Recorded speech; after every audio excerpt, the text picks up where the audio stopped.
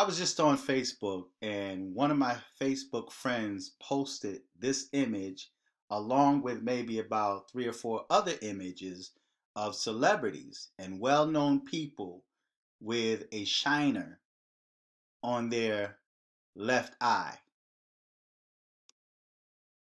This is not a coincidence.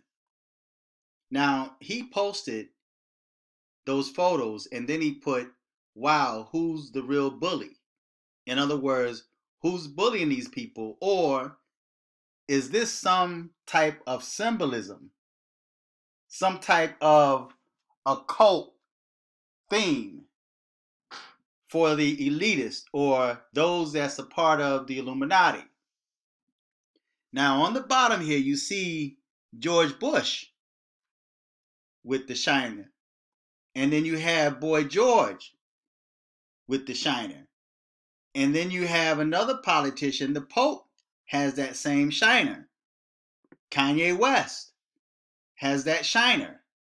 So what's the symbolism behind these black eyes? Now they'll tell the public that they fell, but did they really fall? And is it a coincidence that they all have the same black eye on the same side? So I'm going to leave this open for you guys to comment, give your opinion on it. Is this some type of symbolism, some type of occult ritual?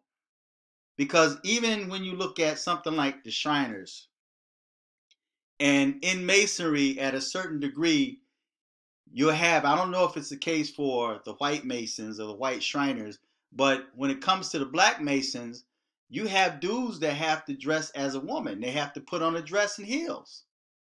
And they have to come out in public. You know, I've heard of, certain rituals like that happening in Masonry.